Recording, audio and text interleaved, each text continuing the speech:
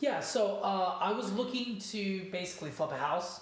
A lot of the times, what you would do is you would buy an old house, fix it up, and it was like, why do the latter part when I should just buy the house new? You know what I'm saying? So the moment I walked in, I just had this feeling, it was kind of like some presence was there, it was watching me, and it was just kind of uncomfortable. And then I started noticing like the little things, like sometimes the refrigerator door would just be open and like I closed it, but it would still like come open, and I was like, this is a new refrigerator, so it was not cool. Some of the other stuff was like, sometimes you hear like this woo sound, and then the last thing is sometimes I would hear like a voice that would go, kill yourself. And, that was kind of like unsettling, and I was like, this is not good vibes. I didn't have the budget to get like an exorcist to come out, so initially I was looking for like a DIY solution. So I went onto the internet and I purchased a kit.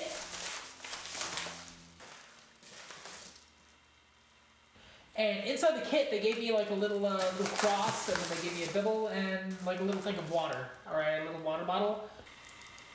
And I drank it, and gotta say, not very refreshing. I don't know, I read the Bible. It's like some Shakespeare stuff. And it had nothing to do with an exorcism, so I tried to return the whole thing. What do you mean it's not a water bottle? The whole thing was a scam. Don't buy the DIY exorcism kit. Get a professional. Yeah, so I started looking around for like local priests and local exorcists. Because it's like this whole like philosophy that I have of, think globally but act locally, you know what I'm saying? I started shopping around. I was looking for like priests my price range. That's per year, right? Finally, I found a guy. He is a priest in training. And I thought to myself, if I can go to a, barber in training and it's cheaper, this guy would be just as good. So I called him over. Are you here for the spirit? Oh my God, you're good. So, what's it about this house that has the spirit haunting it? There are lots of reasons a spirit can haunt a house. And I've never been able to find out, or not find out, why a house is haunted in all the houses that I've done. How many houses have you dealt with this kind of thing? Several. More than a couple. Oh, I'm getting something. It's definitely the spirit, and he's here. He's in the house? He's in the house. Somewhere that way. Yeah. He's over there. Yeah. Yes. It's just like the fridge. It won't like close. Yes, the fridge.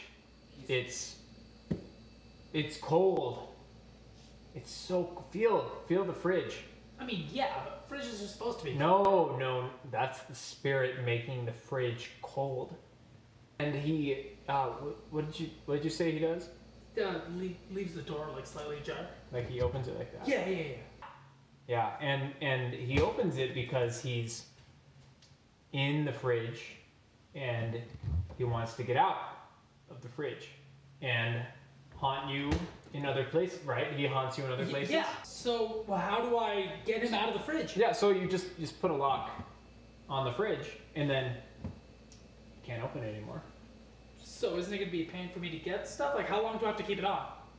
I think after a couple days he'll get the point, and he'll say, "Oh, I probably shouldn't go in the fridge anymore." At that point, we went upstairs, and that's when things got a little weird. Spirit, and as I go up the stairs, he's getting stronger, and one of these rooms is your bedroom.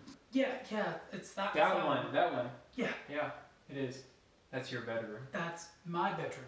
And it's dark and cold, and I think he's there right now. You know what? I'm gonna go in, and then when it's safe, I'll come get you. Okay? Okay. Okay, right here. Sounds good. Okay. Yeah, so we went upstairs and things in the room were out of place, you know? You ready to come in? Yeah. Okay. Oh my god, what happened in here? He did all of this while you were waiting outside. Looks like a child drew that. Then the priest pulled out like this little bottle. I think it had the words natural life on it.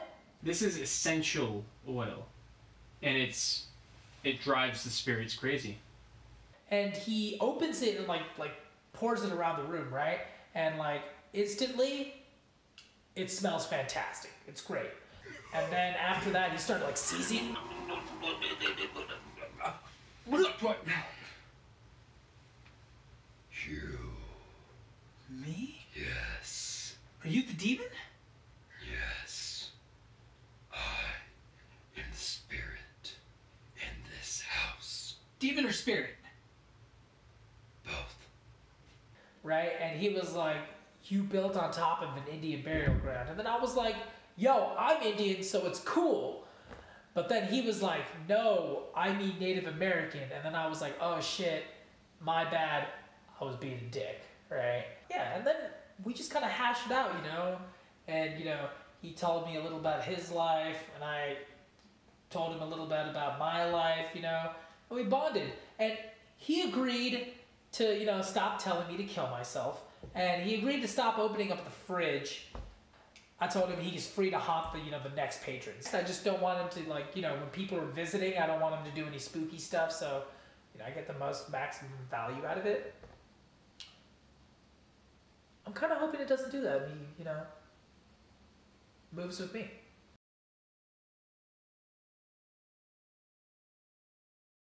You want to follow me on Instagram, dog?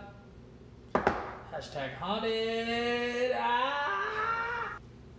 So, y'all said there was muffins, right? There's no muffins. Well, that's some bullshit, isn't it? Let's go.